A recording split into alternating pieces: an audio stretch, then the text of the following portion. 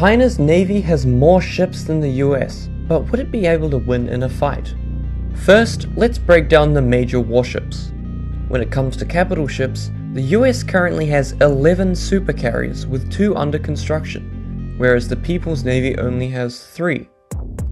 The US also has 9 amphibious assault ships that can act as small aircraft carriers, while China has 3 under construction.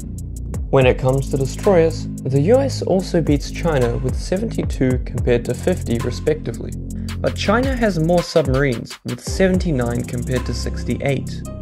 Both countries also have other support ships, but when it comes to brute firepower, the US has more aircraft and more missiles as their destroyers carry twice the amount that China has.